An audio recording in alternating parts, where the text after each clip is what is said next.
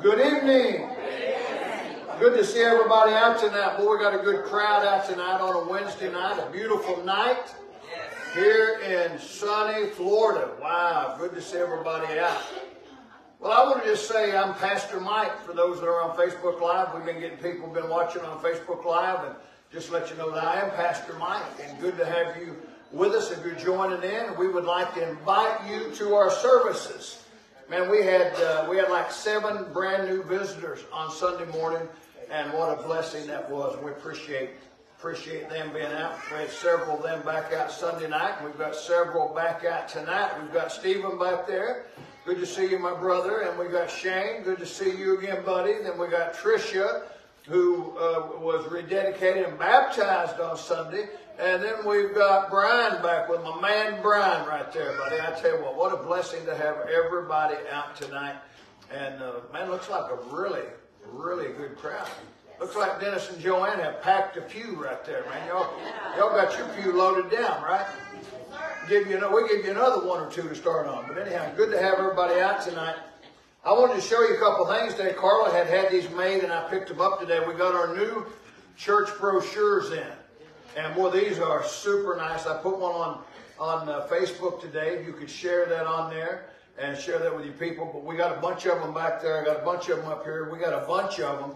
Take a few and give them out. It's got our new location. It's got our new picture on there. It's got our phone number. Got all the vital information on there. Then it's got the plan of salvation on the back.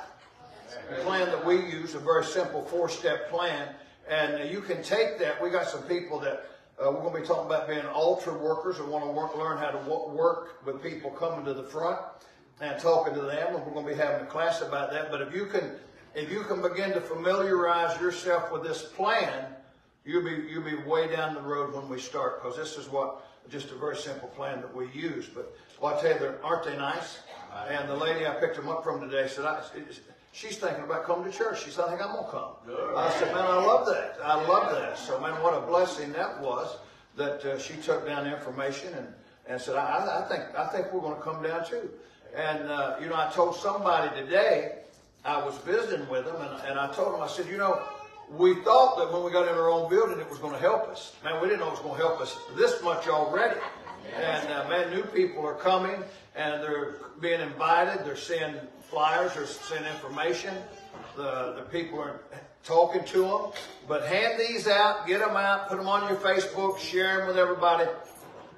I don't know if you understand what I'm talking about. I'm going to tech talk you for a minute. I put one of these on Facebook today, and I boosted it. How many people knows what that means? About 3 or 4 people. That means you pay like $10, and it boosts it to people in our surrounding area. And I did that a couple weeks ago when we were getting ready to open up, and I noticed, man, a lot of people in the area had seen that and had liked it. So I boosted this one so people could see that we're open for business at our new location. But isn't that so nice? Thank you, baby girl. I tell you, it looks so nice. It looks so nice. And they did a good job with it. But like I said, it's a very easy witnessing tool.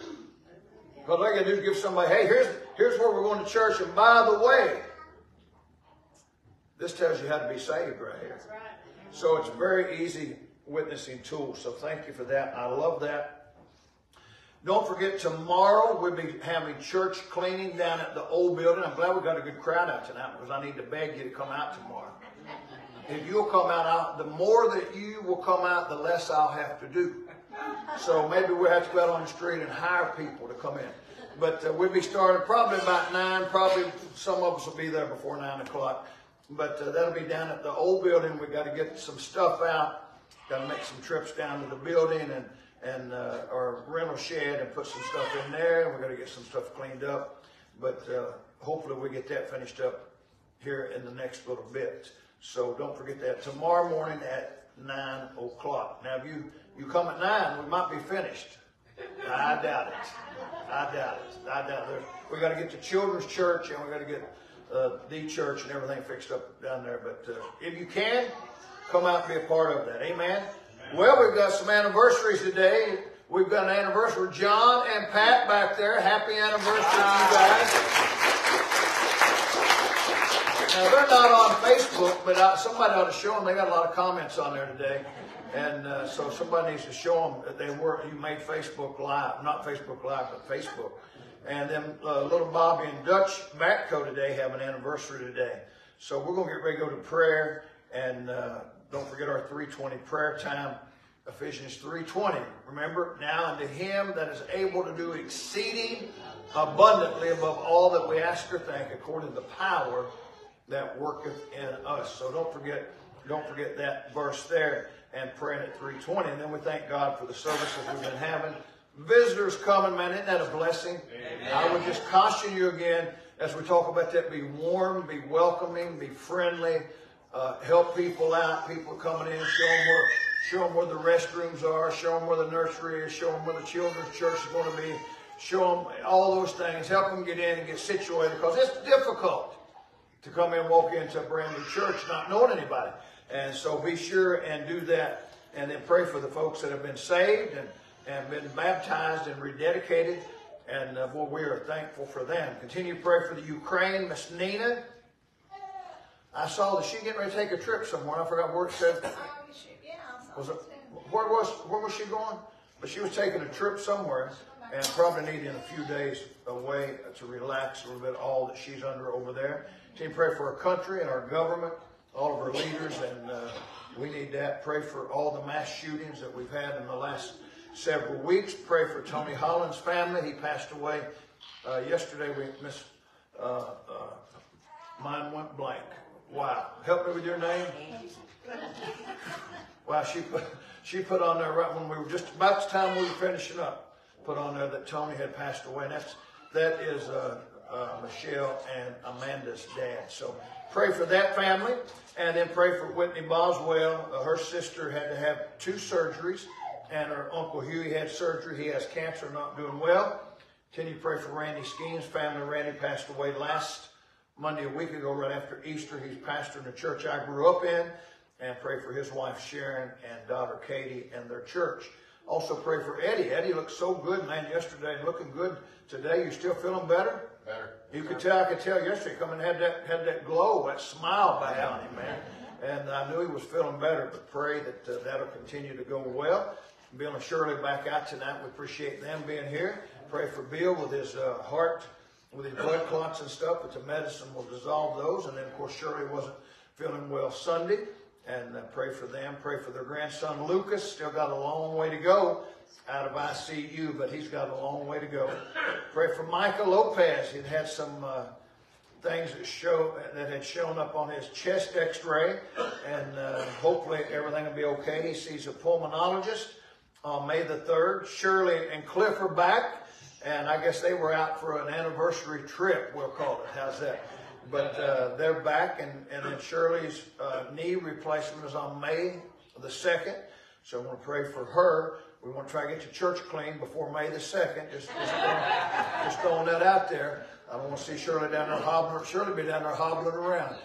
She'd be like Eddie. She'd be hobbling around down there trying to clean the church. So let's try to get that finished up. And then Barb and Shirley's sister, Marilyn, who has lung cancer. Sharon Watts, who was here, sat right there about where Cliff and Shirley are, one of the bus drivers. Watch out. What a blessing to see her.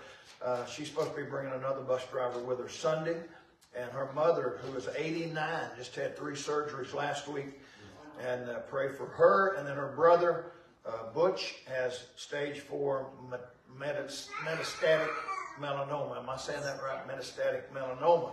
And then Neil Van, who's Evelyn's nephew, they did some work on him, got the blood clots out the way, did something to his heart. He's still on the respirator, but got a long way to go, but looks like he's a little bit better.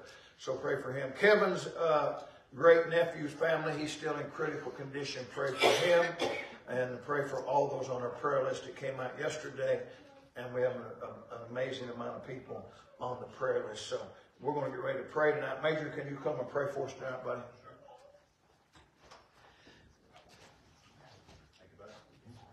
Good evening. Good evening. Great to see everybody out this evening. Man, what a great looking Wednesday night crowd we have. Great to see everybody out here. What a beautiful day we've had, and great to be in the house of the Lord. Amen. Amen. All right, let's go to the Lord in prayer. Heavenly Father, we come to you today with thankful hearts, Lord. Just want to thank you, Lord, for being in your house, Lord. We want to thank you for this church, Lord. We want to thank you for all the folks that are here, dear Lord, and all the folks that are online, dear Lord. Pray special blessing on everyone, dear Lord, that's came out on this Wednesday night, dear Lord, to lift up you and to praise you and to learn more about you and to get your word, to study your word, dear Lord. Lord, we want to pray if there's anybody here or anybody watching online that doesn't know you or that's away from you or that's cold, pray that tonight will be the night that they say yes to Jesus, dear Lord, before it's everlasting too late. Father, I want to lift up the prayer list, dear Lord, all those that were mentioned, any that weren't mentioned, all the ones on the church Facebook page, Lord, that goes out on email. I ask that you'd reach down and touch their needs. Lord, be with them as only you can. Lord, I want to pray for America, dear Lord. Pray for America to turn their hearts back to you, dear Lord. I want to pray for revival in our land. Dear Lord, I want to pray for revival that you started in me, Lord, and started my family and started my church with my brothers and sisters here, dear Lord. Help us to take the gospel out, Lord, to the lost and dying world. Lord, we just want to thank you for this church. We want to thank you for everything that you're doing, Lord. It's just been miraculous the past few months, Lord, seeing everything that you've done. Lord, we've seen souls saved, souls rededicated, souls baptized, dear Lord, and that people are growing in you, dear Lord, and just want to help us to not get in the way, dear Lord, and keep the devil away from us, dear Lord. I pray that you just put a hedge of protection and keep the devil out, dear Lord, so that we can do your will, dear Lord. Because we want to continue to see souls saved. We want to continue to grow and just grow in you, dear Lord, and just let you do the work, dear Lord. Let us just be here, dear Lord, and not be in the way, dear Lord, and just help us to serve you, dear Lord, and do what glorifies and honor you. Lord, we ask all this in your holy, sweet, precious name of Jesus, we pray. And all God's people said, Amen. Amen. Thank you, Major. I'm going to turn this around here. People are saying it's backwards. You can't see the screen. Huh? You can't see the screen on here. It's backwards. Who can see the screen? There we go. Major, working on the camera. Cameraman. People comment they can't read the screen. Is it good? They don't need to see the screen now. I'm done. I can't see me now. It's more important for me to see me than for them to see the screen. All right. Here we go. We'll get started again. Thank you for being out on Wednesday night Bible study, what we call prompt night. And as the Major said, this is a good looking crowd. Wow, this is a tremendous crowd. We appreciate you being out. Thank you for being here. We appreciate anybody that comes out to the Lord's house. Amen. Yes. Let me just make, as you're turning to get your Bible open to the book of Acts, chapter number 20, book of Acts, chapter number 20. And we're going to start right there. But let me say I made a decision yesterday morning, in case you didn't hear that. I'm going to forego our Sunday night Revelation study for the time being. Now, I'm going to still be in Revelation, doing some things on the 7 churches that I didn't finish up when we finished up, and doing that for the next several weeks. But we have no idea when we're going to get internet. And Sunday night was a mess with this little thing right here. This is what's carrying the internet. And it's been kicking off even in the middle of the service, been doing all kinds of crazy stuff. It doesn't have really enough power to boost it out. And that study on the 5 hours of Revelation, if you miss 4 or 5 minutes in the middle of the lesson, you can be totally lost. And so I'm just going to forego that. When we get the internet back, then we'll just jump right back into that. Amen. We'll RBAP or do something, but we're going to be on a little bit more on the 7 churches of Revelation on Sunday night. So come out and you'll enjoy that. I enjoyed that study myself. Amen? Amen. You ready? Got your Bible, Acts chapter number 20, verse number 28. Paul was talking to the elders of Ephesus. Now that ought to be a familiar name to you. If you were here for the 7 churches of Revelation, that was the first church, the desired church, the church of the apostles, the church that had left its first love. And Paul was here in the book of Acts getting ready to move on, and he was talking to the Ephesian elders, and listen to what he said in verse number 28. Take heed, therefore, unto yourselves and to all the flock over which the Holy Ghost hath made you overseers, to feed the church of God, which he hath purchased with his own blood. Man, there's a lot just packed into that verse right there. Take heed unto yourself. I would say that to you tonight. Take heed unto yourselves. Because we got a lot of craziness going on in the world. We're going to talk about that tonight a little bit if we can. Oh, man, I forgot. I've got to get this out here just in a minute. But beginning in verse number 29 says, For I know this. This is what Paul said. For I know this, that after my departing shall grievous wolves enter in among you, not sparing the flock. Also of your own selves shall men arise, speaking perverse things to draw away disciples after them. Therefore watch and remember that by the space of 3 years I cease not to warn everyone night and day with tears. And now, brethren, I commend you to God and to the word of His grace, which is able to build you up and to give you an inheritance among all them which are sanctified. Let me call your attention to a couple of things in verse number 29. That Paul said he had a concern that after he left there, he spent 3 years preaching and teaching, warning them night and day. He said, now I've got a fear. I'm concerned that after I leave here that grievous wolves will enter in. You know, the wolves always want to go after the sheep. Yeah. And we have a lot of wolves in sheep's clothing. Yes. Jesus said, beware of the wolves that are in sheep's clothing. We got a lot of people in pulpits tonight in America that are wolves. Yeah. Now they're acting like they're sheep, and they might sound like they're sheep, but they're really wolves. So we got people outside that door out yonder that's just waiting to attack some of our folk. Yep. Right. I got a message this week from somebody that said, is it normal to have doubts about wanting to be baptized after you get saved? Yes. Absolutely. Satan's going to put all kinds of doubts into your mind. I can guarantee you Satan didn't put that doubt in their mind before they got saved. Right. But as soon as you get saved and make a decision, there are people out there, and then there are people that will tell you all kind of crazy stuff. My buddy Trevor, not Travis, my buddy Trevor called me the other night, and somebody had told him some crazy thing. He said, is that true? I said, absolutely not. There are people out there that got all kind of false doctrine, and let me tell you why they have false doctrine. Because 2 Timothy 2:15 says, study to show thyself approved unto God, a workman that needeth not to be ashamed, rightly dividing the word of truth. That's right. The modern versions of the Bible have taken that verse out. Right. Well, they've left the verse in, but they've changed it to where it doesn't even make sense. Study. Amen. Study the Word of God. You want to protect yourself and protect your family, you need to study the Word of God. Because there are wolves out there that are just waiting to come in. Amen. And then listen to what he said in verse number 30. He said, not only are there wolves out there that are just waiting to enter in among you, also of your own selves shall men rise up, speaking perverse things to draw away disciples after them. There are people that come to, Satan sends people to church. Satan places people in church. Yeah. Right. Satan comes to church. Yep. And all I say, listen, I've been here 3.5 years. All I got to do is give the pulpit over to the wrong person, and all they got to do is get up and say the wrong thing, and they have just defeated everything I've been preaching for 3.5 years. My job, not your job, my job is to guard the flock that God has placed me in. It's not your job, although you need to help me. My job is to guard the pulpit.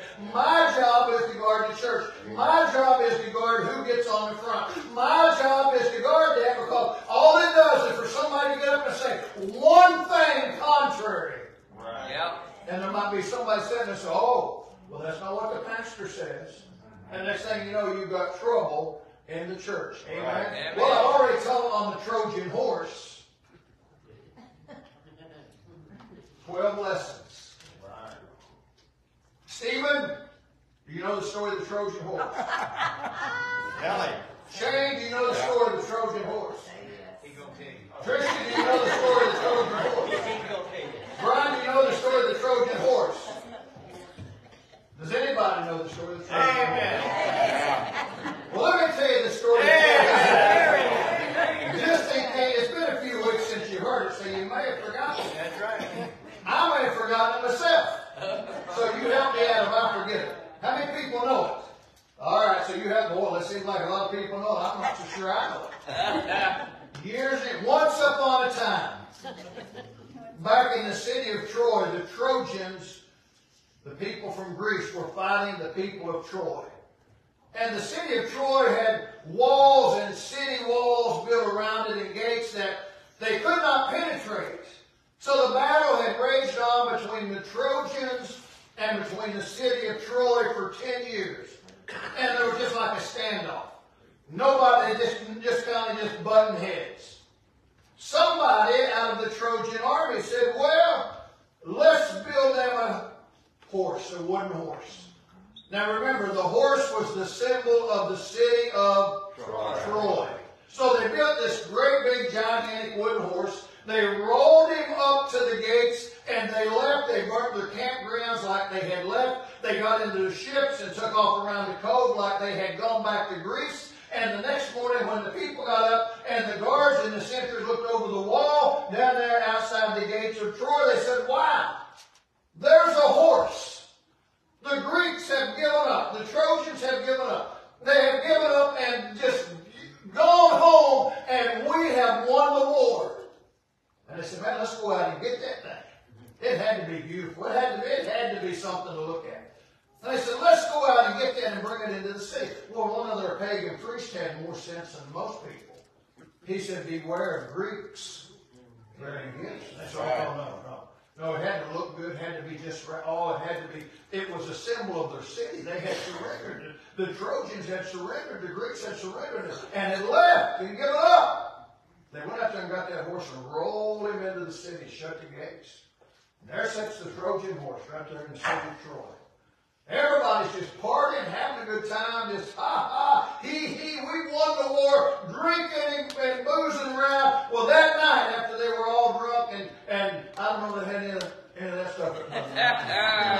They all got beyond themselves, and they went to sleep, and they laid down, and they were beyond doing anything. There was a trap door in the horse, and the door opened up, and Greek soldiers dropped out. And they opened the gates of the city of Troy. And I don't know if they whistled, I don't know how, but they notified the rest of the Greek soldiers. And here they come, and they came into the city of Troy and destroyed the city of Troy. Yeah. From that time to this time, anything that's called a Trojan horse means that somebody's trying to pull the wool over your eyes. They're trying to trick you. They're trying to deceive you. Now, for all these new folks that don't know what I've taught on yet, unless they've been following on Facebook, I've taught on the Trojan horse of humanism. I've taught on the Trojan horse of ecumenicism. I've taught on the Trojan horse of modernism. 4 lessons on modern Bible versions. I taught on modern songs along with modernism. I taught on emotionalism. Hold on to your hats there. I taught on sexualism. 2 lessons on sexualism. I taught 2 lessons on New Age mysticism. And I'm not finished with that yet. But when I think about that, by the way, I'm against all those things I just mentioned. Amen.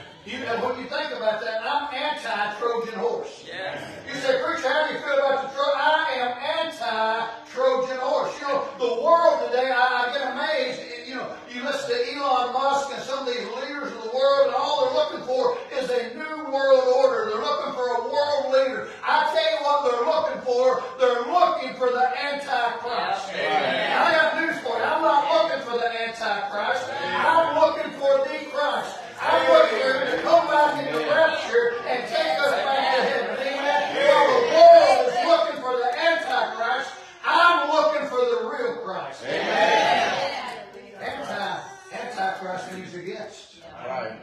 So can I say again, in that case you don't know, I'm against all those things I just mentioned. Amen. Amen. And listen, in fact, I jotted down a couple things today along the way that I am anti. Just so I might as well just throw that out. I'm anti-abortion. Amen. Amen. Hey, listen, I am anti. If you would have heard Abby Johnson speak the other night, man, it would have brought tears to your eyes. Listen to her who worked in an abortion clinic and talking about sucking the brains and the arms and the legs of those little babies out and put them in their I'm in the right place so far, amen? I'm at the right crowd with me, amen? I'm not anti-abortion, I'm anti-alcohol. Amen. Listen, I am a teetotaler. Is that the right word?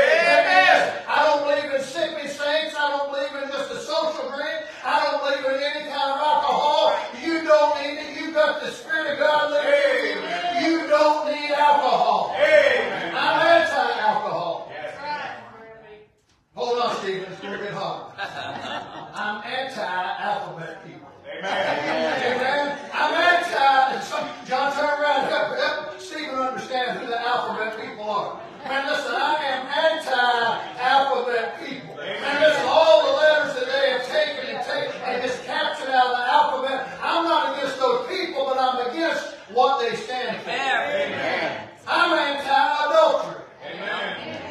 Man, listen, I'm against that. That's not right. I'm anti-atheism. Amen. Those are just A words. Now I need to go on, or you can go on to B, C, D, go through the alphabet of what I'm anti. Again, that's just some of the things that start with A that I'm against. I want you to know my position. I want you to know my stand. I want you to know my point. I want you to walk out that door and walk outside. I don't know what the preacher, he's for or against it. Right.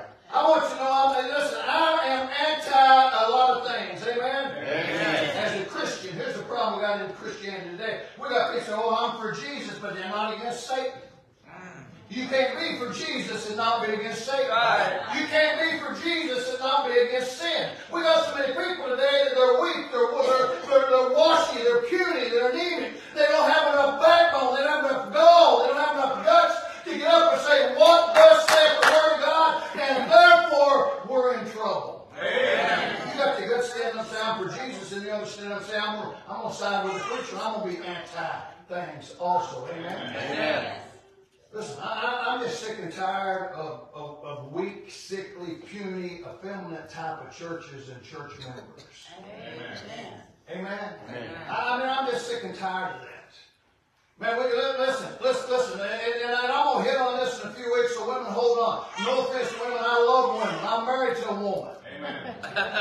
But this new modern feminist movement, the feminism has taken over the world, that is, it has taken men out of their role and put women in a role that God never ordained them to be. I'm just going to tell you, feminism is coming to the church with a Trojan horse. Yeah. And I'm against it.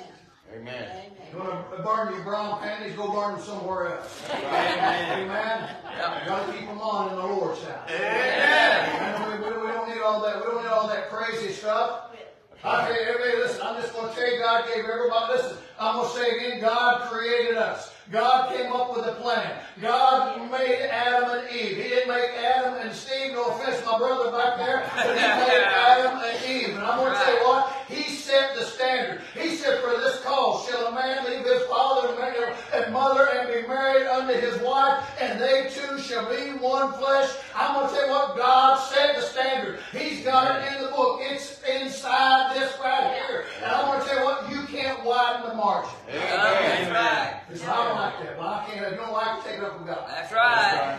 You know, you stand back there at that door and wait on me tonight, just mosey right on out, get yourself right in the vehicle, just head right on down the road, because it won't do you one iota worth of good to stand back there and say, now, preacher, I just don't agree with that. Just take that thought to the house. Amen. Amen. Right. Preach it, Pastor. Amen. Churches today are bringing Trojan horses into their midst. Yes. And I just thought I should have given this lesson 13 lessons ago. But I got so excited on the Trojan horse and all those isms that I didn't. So I thought, well, tonight must be the night, because this is the only thought I could get on my mind to go on Wednesday night. So I want to give you some reasons why Trojan horses are so bad for us today. Number one. You don't think I could get that fast, did you? No, Good job. Number one, Trojan horses are dangerous. Amen. They're dangerous. Right. I'm going to say it again. Trojan horses are dangerous. Right. I've got my tech man over there. He's amen to me. Amen. These young boys, these young girls, these young people, when they have my computer know there's a Trojan virus out there. Right. That just attaches itself and just slips right in and gets into your computer and will absolutely eat it up and destroy it if you don't get rid of it. Yep. Right. Well, the same thing, it's happening in people's lives, it's happening in churches, and Trojan horses are dangerous. Amen. Amen. Now, wait a minute. Let me go back to my story on Trojan horse. The people of Troy did not know that the horse was dangerous until it was too late. You don't know you've got a virus in your computer until it's too late. It doesn't come in and put up on the screen, flash up, say, hey, I just invaded your computer. No. And you know what? The devil hasn't sent Trojan horses into churches with a sign on their face that said, I'm a Trojan horse, beware of me. No. I'm dangerous. I kick, I bite, I buck, I'll throw you off, I'll do whatever I can to kill you. No. They come in and they look like they're harmless, but they're dangerous. And you know what? Sadly, many Christians don't even realize how dangerous the Trojan horses really are to their spiritual lives. Right. Yes. Let me tell you something. America is crumbling. America is falling. America is going off the rails. America is going down the wrong road. America is like the Titanic. She's already taken on water. She's about to go under. Right. And she's going under because of these things right here. Right. Because they've slipped into the church. And you know where the problem comes from? Listen, we can blame Biden all we want. You can blame Trump all you want. You can blame anybody you want. But I tell you what, the problem started to go look in the mirror. Amen. The problem started in the church house. Amen. It started right here behind the pulpit. And when it started right in the pulpit, it just filtered out into the pew. And the next thing you know, the people in the pulpit quit preaching the Bible. And the people in the pew quit believing the Bible. Right. And then before long, you got people in the pulpit shouldn't even been allowed to be in the pulpit. Where's my cane for? It's in They don't get a cane hook and just yank them out. Amen. Right. That's what. Nah, I'm good, John. I'm good. Back then, I'll just ring neck somebody. Now. We have a lawsuit. But I'm just saying, listen. There's a lot of people that shouldn't be in the pulpit in America tonight. That's right. Yeah. If I told you I wanted to be a brain surgeon, I'm going to go down to the hospital tomorrow, and I'm going to sign up, and I'm going to be a brain surgeon. When you come down, I'm going to be waiting on you. So, no, Pastor, no. I love you, I appreciate you, but you're not qualified to do that. Right. In fact, if Eddie would have been laying on that table just a few weeks ago, looked up and I said, hey, Eddie. It's your pastor, buddy. I'm ready to replace that shoulder. I got a feeling it's been like Jess Collins. He got up, so I think I'll be back in a few weeks. I got a feeling Shirley Maxson, and she loves me. Well, she loves me. She loves my wife. But I tell you what, if they get ready to give her that shot, put that stuff in her, and she's about to go out, and all of a sudden she looks up and says, Pastor, what are you doing? I said, I'm going to cut your knee off, Shirley, and put your new one on. I bet she'd sober up right fast. Amen. But yet we've got people that we allow to get in the pulpit so more qualified to be in the pulpit than I am to be in an operating room. Right. Just because you want to be in the pulpit doesn't make you qualified to be there. That's Just right. because you think I've got a Bible and I can read, I can get there. No, that does not qualify you to be there. So today, we don't realize how dangerous Trojan horses are. That's right. Right. Christians play and toy around with sin, not knowing how dangerous sin really is. Yeah. If we really knew how dangerous sin was, we'd do everything we could to get away from it. Amen. We wasn't invited in. We invited in. Right. Every one of you invited in. Yep. I invited in. It's on my phone. It's on my TV. You can't even watch it. I was supposed to say good show. I don't know there is a good show on TV. And if you can find a good show on there, they'll put a commercial on there advertising the alphabet people. Yeah. Or two men hugging and kissing one another. Or two women. I like something. Listen, I ain't even seen a man I want to really hold hands with. Amen. It scares me sometimes when we hold hands to pray sometimes because it bothers me a little bit. I'm just being honest with you. Ain't a man I want to snuggle up with anywhere. I don't even really want to hold their hand. More or less thinking about crawling in bed with them. Help us. Well, we just play with sin and invite sin and toy with sin. Can I tell you what Satan wants to say? He wants to devour you. He doesn't want to just hurt you and harm you and just gouge and punch on you a little bit. Satan wants to devour you. That's right. Don't allow Satan to have an inch in your life. If you do, he'll take a mile. Dad used to tell me that. Dad say, son, I gave you an inch, and you took a mile. That's right. And I heard somebody say today, if you give Satan an inch, he'll become the ruler. Yep. Wow. Well, that's a good saying, isn't it? You give Satan an inch in your life, and he'll become your ruler.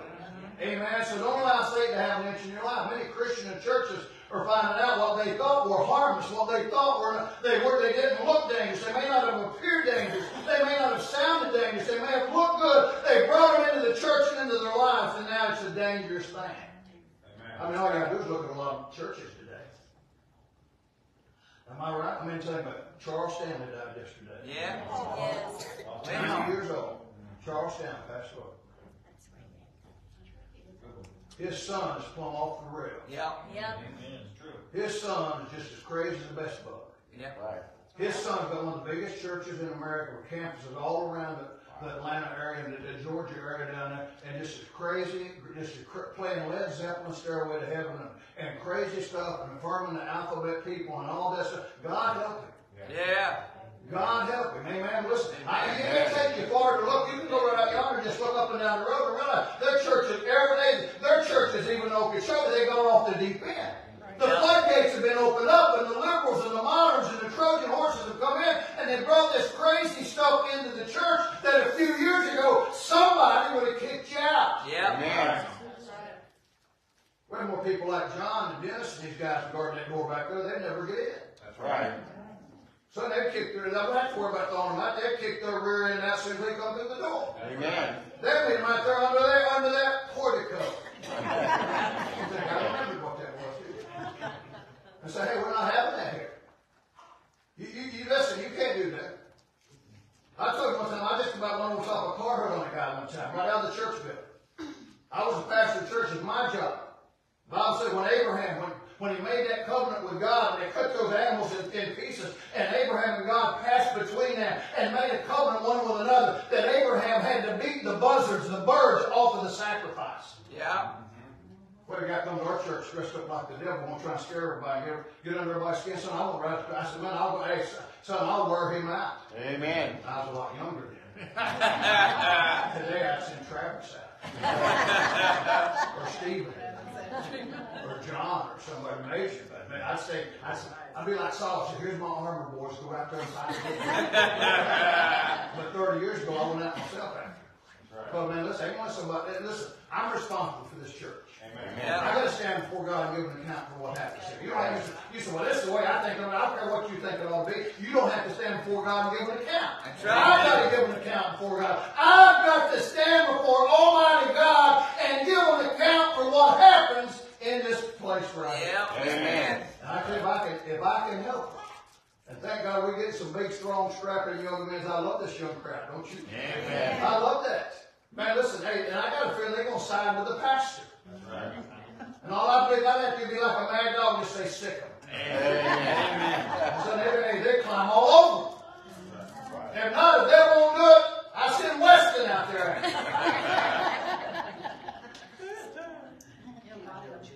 Amen. If I have to, I'll call Brian in. See if somebody do it. Have you ever noticed how Satan works?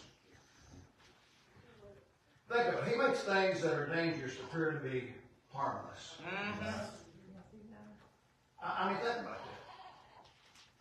about that. Go all the way back to Genesis chapter 3 and read the story about how Satan came to Eve. And how did Satan come to Eve in the form of what? Serpent. A snake. Now, I'm going to offend some of you right now, probably people on the internet, but God help you. I hate snakes. Amen. Every snake to me is dangerous. Every snake's poisonous. Somebody said, what kind of snake was it? It's poisonous. I don't care if it's a green snake. I don't care if it's a garter snake. I really don't care if it's a big night crawler. I mean, anything along that line to me is dangerous, man. I don't like it. I don't like form. I don't like any snake. I don't like any form. And I know the people, they say, oh, I love them, but I'm scared to death of them. Now you say, okay, preacher, we're going to scare you. You got to be real careful because you know, sometimes the reflexes, you get you busted right in the nose. And I'll claim fright. And bust you flat in the nose and blood be run down into your mouth and you'll be spitting, preacher, you hurt me. I said, yeah. Don't you come at me with a snake. I said, there goes Trish right now. She's going to get one right now. Hey, listen, a snake crawling on the ground to me is dangerous. And I don't know if the snake in Genesis, if it had the ability to walk upright and had arms, I don't know. God help us, the snake on the ground is scary enough. But can you imagine one walking up to you? Big old long tail and big legs and two arms and say, hey, I'm the devil. How you doing today? Man, listen, by the way, I don't know about you, but you know what? Do you know that the snake doesn't have any arms or legs. Right. I mean, when you think about that, man, you know why? You know why he doesn't have any feet? Jesus has defeated him. That's right. You know why he doesn't have any arms? Because Jesus has disarmed him. And Jesus said, man, that's when God came down and told that snake, he said, listen, you're going to crawl on your belly the rest of your days. I don't know if he was standing up. I want to tell you, he lost his arms, he lost his feet, and he was disarmed and defeated, and on his belly he's been for the rest of his days. Wow. I want to say Satan has no power over Jesus. None. I'm going to go one step farther than that. Amen. Satan has no power over a saint of God. Amen. Only time Satan has any power in your life is when you allow him to have power. Right. When you open the door and invite him in and get yourself in a predicament that you should have never been in, Satan has no power to make you do anything. That's right. I think about snakes. Snakes are dangerous to me. And I got to think, we know this, I got to think about other animals in the Bible that appeared in the form of a serpent or that Satan is compared to. Everything in the Bible is dangerous. 1 Peter 5:8 says, be sober, be vigilant, because your adversary, the devil, as a roaring lion, walketh about seeking whom he may devour. Satan only compared to snake would come in the form of a snake. He's compared to a lion. Right. Anybody ever been in a fight with a lion? I remember hearing a story of a little boy. We're going through town, had a lion's tail carrying it around, showing everybody. Man, everybody just thought, man, that's crazy. He just showed everybody holding that lion's tail up, proud having that lion's tail. Finally, somebody asked him, so, how come you don't have the lion's head? He said, somebody already got it. Oh, right over your head. I guess he cut the tail off the dead lion. Right. Well, it was a good story. Some congregations will appreciate that. My congregation goes. I don't know if you've been into it with a lion. Listen. I don't know if you've ever had a dog. How many people have had a dog bite you? A dog will bite you, and a dog can hurt you. How many people have had a bee sting? Man, listen, Kevin, we know you've had bee stings. Bees can sting and can hurt. Listen, a dog can bite you and hurt you. A bee can sting and hurt you. But a lion wants to devour you. He wants to eat you, every piece of your body. He wants to devour you. And that's what Satan wants to do. He wants to completely devour you. He wants to destroy everything about you. That's right. I was thinking today about Travis and Ashley in their home. Satan would love nothing more than to destroy them. Yep. Right. Here they are, man, on the right path, saved, serving the Lord. Weston, where's Waylon? He's just getting where it's not plumb out. Y'all not drugging him up. But man, hey, think about what God's done in their life in the last 4 weeks. Amen. Yep. I mean, think about what God. You know what Satan likes to devour that. Yep. Right. Yep.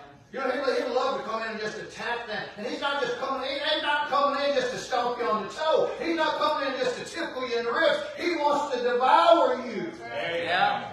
Wow. When you think about that. Look how terrible the situation is today. He wants to. Satan hates humanity. Yes. Right. You don't believe that? Look what he's doing with the abortion people. Yep. I mean, people just sucking the life right out of babies.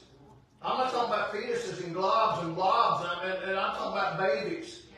Sucking the arms and the legs and the heart and the head out of the brain and just put them in a jar. God help us. How terrible are we? And yet I go back to when the Supreme Court overturned Roe v. Wade. So many Christians got on Facebook upset about what's a woman's right. I think you got it right. You got a right for you ever climbed in the back seat. Right. That's when you had the right. You had the right to say no a long time ago. Right. Once you got a life inside of you, you no longer have a right to take a life. Amen? I'm just telling you the God's honest truth. And then look at the alphabet people, what they're trying to do. God help us. If they'd been around in the Garden of Eden, there'd still been nobody but them. That's right. Two genders. And you ask two males that have gotten together. You know, you think a male can have a baby? They say, well, yeah, males can't have babies. No. That's right. That's right. Did you know that? Right. KK, you smart in 5th grader? Raise your hand up. KK knows that. But yet we got people running around there. You say, why is Satan? Because he's a devourer. Yes. And then I got to think another place in the Bible. Satan only compared to a snake, and only compared to a lion, he's compared to a great red dragon. Yep. Right. Revelation chapter number 12, verse number 13, and there appeared another wonder in heaven. Behold, a great red dragon, having 7 heads and 10 horns and 7 crowns upon his head. Drop down to verse number 9. And the great dragon was cast out, that old serpent called the devil and Satan, which deceiveth the whole world. He was cast out into the earth, and his angels were cast out with him. Man, listen, he was depicted as a great red dragon. I'm going to tell you, every time you read about Satan in the Bible, it's a nasty, ugly, terrible, wild, crazy beast of a creature that wants to destroy you. Yeah. Right. And there are Christians that have found out too late Right. that the Trojan horse is dangerous after the fact. Many churches are closing the doors. We got this church because people have gotten down from windows down to nothing. Thank God we got to crank back up. Amen. We got to fire it up, baby. We got preaching going on. We got the water hole going, man. We got people walking the aisle. Thank God for that. Amen? Amen. And then many preachers have quit. Because they brought Trojan horses into their church and into their lives. There have been a lot of Christians that have just been defeated spiritually because they brought Trojan horses into the life. Point number 2.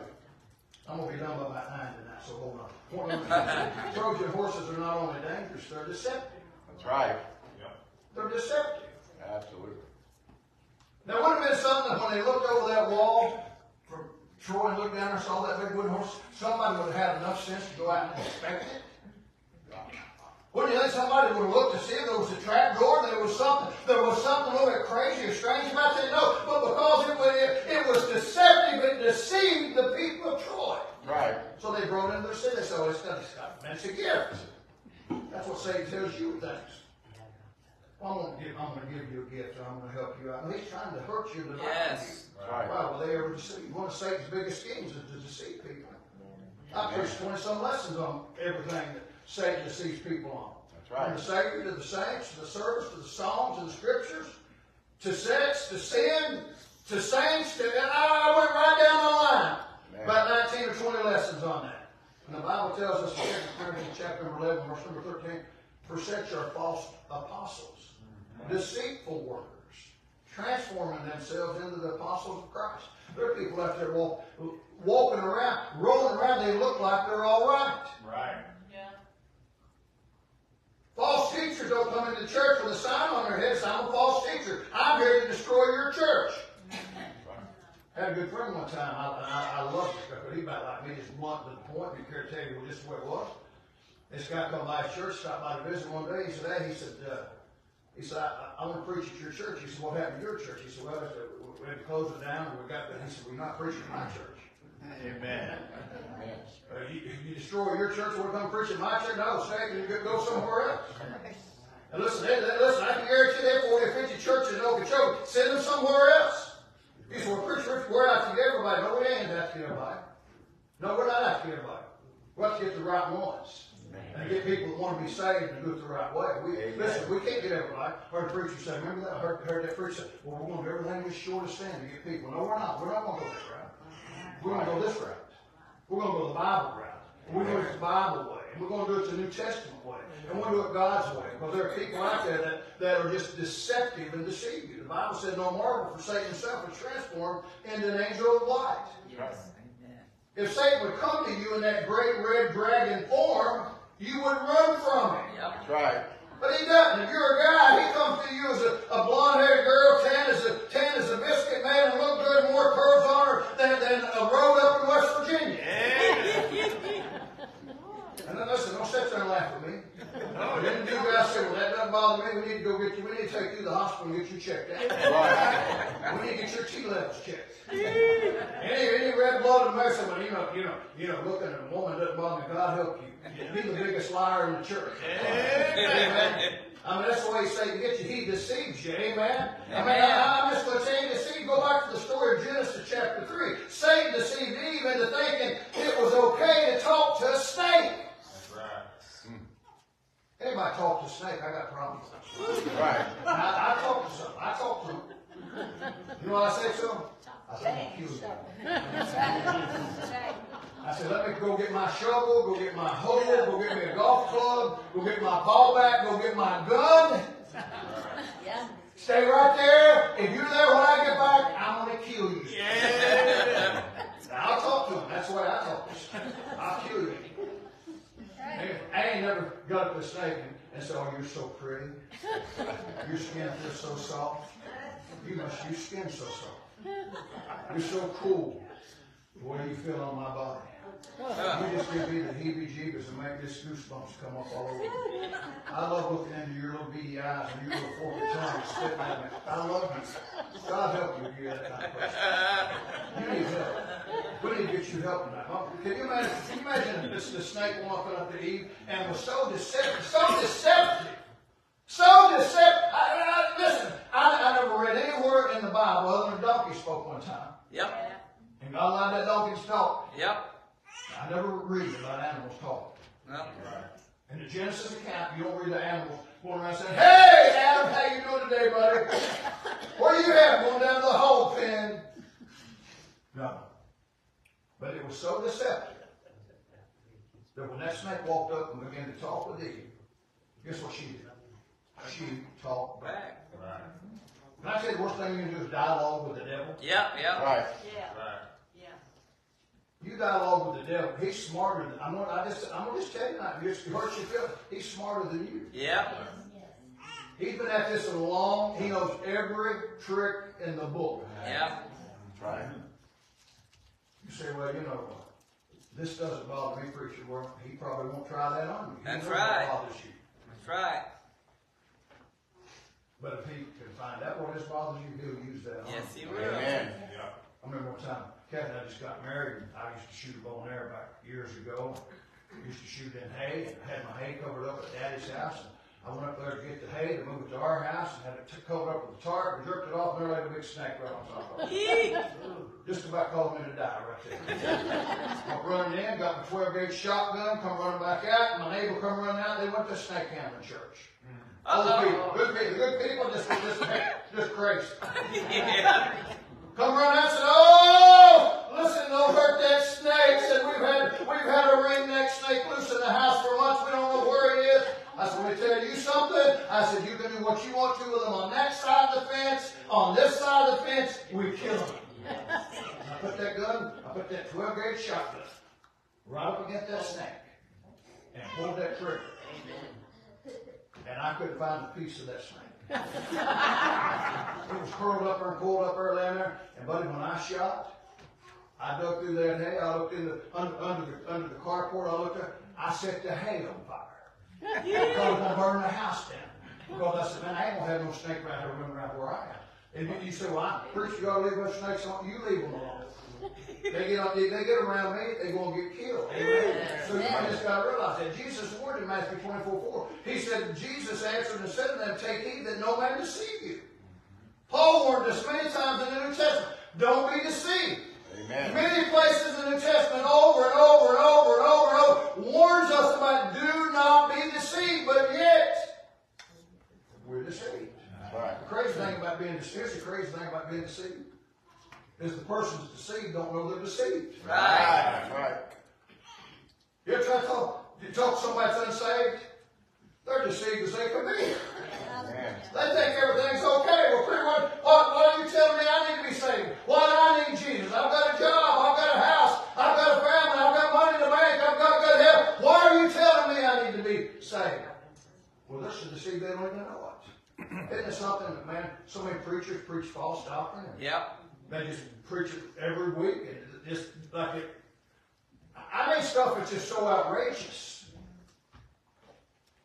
I was watching one the other day, and talking about that now they got gold dust. They said gold dust is just floating. Can you believe this? That gold dust is falling down out of heaven and falling on their shoes and on their feet. Wait a minute, and people believe that. And they believe that. And they believe that God came down this morning and had coffee with them at their house. You need help. Yes. We need to get Travis or Stephen or Major or some of these guys, Brian Big Strong, help y'all to the car when we say amen. But man, you ought to get right over under the footy cup. Isn't it amazing so many people believe that stuff? Yep. I don't know what's worse, the people that preach or the people that believe it. Right. You say, well, really nobody, you don't believe they believe it? They do. You know how much some of these guys are worth on TV? Oh, yeah. Right? Really? Millions. Right. Houses everywhere. Jets, not just jets. Yep. And people believe that. But yet they die. Right. But yet they wear glasses. But yet they get old and walk with a cane. But yet, people still believe it. Ernest Ainsley. Remember Ernest Ainsley? Did everybody know Ernest Ainsley? He's one of those crazies from up in Ohio. His wife died. He put a phone in her casket so she could call her. She never called her. Harry Houdini's wife gave him a code word. Said, when I die, I'm going to give you a code word so when I come back, you'll know it's me. 10 years. For 10 years on his birthday, she waited for 10 years. You know what she finally said after 10 years? He's not coming back. We got people that are deceived. So satanic deception is running rampant. Yep. You say, why? Well, I'm going to tell you why. I tell you what we're going to do in Okeechobee. You want to do it? You want to go with me? You want to help me do it? Tell you we're going to build a Bible-believing, Bible-preaching church that we're going to stay within the borders of this cover. We're not going to widen the margins. We're going to stay right there. And that's what we say, well, I don't like that. Then I'm going to tell you what. And my wife doesn't like this. But there's a door that leads out just as well as it led in. Amen. Because you ain't going to come in here and destroy our church. That's right. That's right. I've got a bulldog tenacity. Amen. I'm a redneck coal miner from the hills and the hollers of Logan County. And I ain't going to stand and let somebody come in and destroy a church that I'm the pastor of. That's right. Now, we welcome everybody, and we let people come in, but listen, don't think you're going to come and take over. Because it won't happen. Get your KJV Bible. This is the only defense you got against being deceived. Amen? It's not your knowledge. It's not you. So I've been, you don't understand, Pastor, I've got a degree. Well, I've got a couple of them myself. Don't say much about them. You know, somebody says like the curl on a hog drewer in it doesn't add any more meat to the hog. I mean, I got a couple of degrees myself. But that's not where it is. Amen. It's right there. Amen. Right. I've known people that could barely read and write that had more spiritual discernment than people with degrees. Right. Yep. Amen? Amen. The Bible says in 2 Timothy chapter 4, verse number 2, one of my favorite verses, preach the word. Amen. Amen. Don't preach fables. Don't preach stories. Don't preach little fairy tales. Don't preach all kind of stuff. Preach the word. Amen. Be instant in season, out of season. Reprove, rebuke, exhort with all long suffering and doctrine. The time Right. come, they will not endure sound doctrine. Therefore, themselves and heap themselves having teachers having engineers. They shall turn away their ears from the truth and listen, and shall be turned Unto fables. unto fables. It's almost like it's a judicial act of God. Isn't it amazing if you don't want to believe God, you don't have to believe God? That's right. You don't want to believe the Bible, you don't have to believe the Bible. If you don't want to do right, you don't have to do right. Yep. If you don't want to be saved, you don't have to be saved. There's a hell for people like you. That's right. Right. You don't have to do that. Right. But I'll tell you what God did say. Right there, He said, I turn you into fables. That's right. I'm going to tell you what, I don't know whether you, I don't think, I've been on it for so long, and I don't think you believe it. I don't think you even believe it. That there's so many fables being preached from behind these desks. Well, that's right. That people are just God. People are so. What was P.T. Barnum said? There's one born every minute. That's right. Well, he looks like a preacher. He got a Bible. He got on a three-piece suit. He had the snake walk and had arms and legs so he could talk. And he deceived Eve. I'm going to tell you what, I'm convinced that many people have been turned unto fables. Yep. Right. Well, that's half of my sermon tonight. So that means I'm going to have to carry this over again for another part two on why Trojan horses are so dangerous. Amen. But I want you to remember, hope you mark it down. Trojan horses are dangerous because they, number one, they are dangerous. Yes. Right. Number two, they're deceptive. Amen. Amen. Amen. If you're here tonight, maybe you're not saved, maybe not where you ought to be, maybe you've never been saved. Maybe you're watching online tonight. Maybe you never opened your heart up to Jesus. Maybe you're away from Jesus. Maybe you're cold and backslidden. Maybe you're involved in all, people are involved in all this New Age mysticism. Right. Run from that. Amen. Somebody's told me something the other day, and I thought, wow, I've just been preaching and teaching on it. Somebody's come up and says that to me. Listen, go by the Bible. Amen. You have no control or authority over God. That's right. You're not a God. You'll never be a God. Right. You'll always be a lost sinner who's been saved by the grace of God. Just a sinner saved by grace. Yes. Amen. And if you don't know Jesus, you're going to die and go to heaven. That's right. Yes. Then if you're cold, you're backslid, you're not doing anybody any good, you hurt yourself and everybody around you.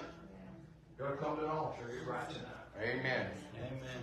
You say, preacher, I'd really like to be saved. How do I get saved? It's very easy. It's right here on the back of this card right here. There's a problem. There's a penalty. There's a provision. There's a promise. The Bible tells us how to be saved. If you just ask Jesus to come into your heart and say, dear Lord, I know I'm a sinner. I know I can't save myself. And tonight, the best I know how, I'm asking Jesus to save me. I believe he died. I believe he rose. Amen. I sent that picture. I sent that picture to Weston, one of my buddies. I said, I'm going to send you a picture. I talked to him. I sent it to him. He said, wow, that's precious. Amen. That little fellow come up to me. I said, right here, son. He said, right here, son. He don't just crying his eyes out. I just took him up, wrapped him up all night and talked to him. He got saved. Amen. Amen. Jesus said, man, listen, don't turn to the kids. No. Right. I want to stop right here. I'm trying to pray a prayer, but I'm not going to. I remember we Kat and I talked about that. I remember one time I had a young girl, what was she, 13, 14 years old? Stood in the back of the church right there and prayed. Had on enough eye stuff around her. She cried, looked like a war paint. Amen. Looked like a war paint. She cried. Oh, God was all over her. She went home. Her mom said, no. Oh, you're not going to get saved. She called me. Oh, her mom called me. Scare me. What kind of, oh my goodness, what I'm doing. And I thought, wow. I wonder if that girl ever got saved. I remember in the store, a little girl went to church and wanted to get saved, come home, her dad said, you're not going to get saved. You're not going to get saved. I forbid you. You're not going to go. You're not going to get saved. The little girl got sick. Called the doctor, and the doctor came in up and said, she ain't going to live. Daddy got down and said, baby, ask Jesus to come into your heart. She said, no, Daddy. You told me not to ever ask Jesus. Wow. And I'm not going to ask Jesus. He died and went to hell. Oh. You tell me why I'm going to turn away a guy like that right there, 6-year-old come crying. Tell me he loves Jesus and he wants to be saved. That's right. He knows Jesus died on the cross. He knows Jesus rose again the third day. Amen. What else do you have to know of it? That's right. What did you know when you got saved? That's right. That's the only thing I knew when I got saved. I was lost and on my way to hell. Right. I didn't want to go. Amen. And that's as easy as not. Let's stand and sing. Mr. Dean, you got a verse? I challenge you. One Lord, and I get saved. I give you a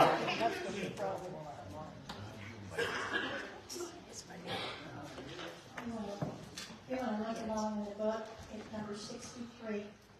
Page number 63. I need thee every hour. You need to come tonight, come. It's an altar of prayer. Amen.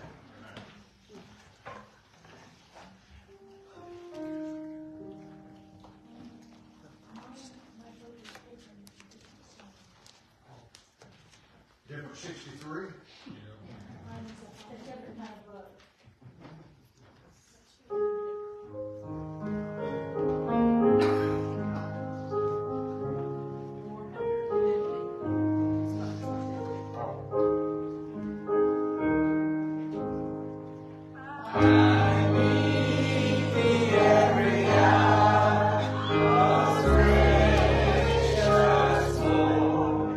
No tender voice like thine.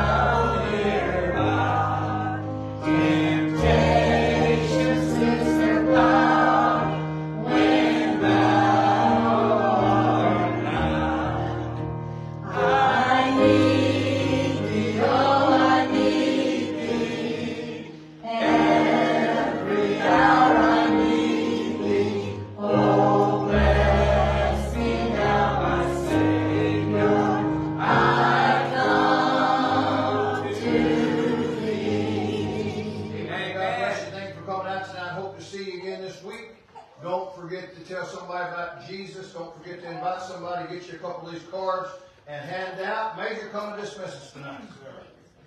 Huh? Go join tonight? Amen. Amen.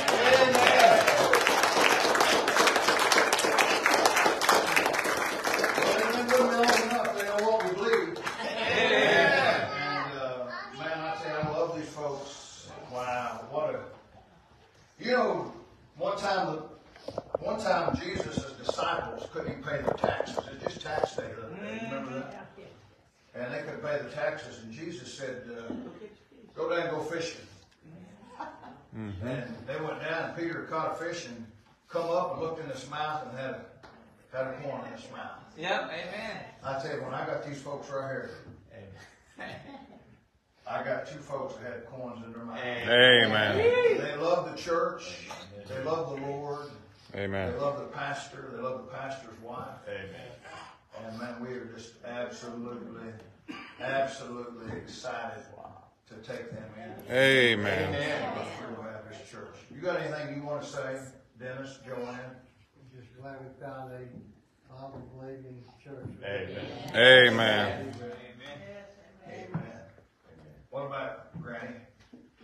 Well, I'm glad I'm here and glad I'm back in church, and I love everybody here, and I actually know everybody's name. It didn't take me long to. But I've got a granddaughter back there, and I've got a grandson back there, and a great grandson right there, and I think they want to join the church too. Yeah. Amen. You want to join tonight? Absolutely. Amen. Read on a bunch of rules and regulations, it wouldn't be much to them because they're just getting it straightened out. So I'm going to say they're going to believe what we believe. You believe what I believe? You believe what I believe? So, we're going to take it. You got Travis, you got anything you want to say tonight, buddy? I pretty much summed up for everybody that was here for my baptism. That was really good. I kind of let my heart out there, but I wouldn't want to be anywhere else, and I'd die for everybody. Amen. Amen. Amen. Amen. Miss Ashley? Miss Ashley's got such a beautiful testimony. I'm going to say this on her in case you haven't heard. She got hurt in a church. Amen.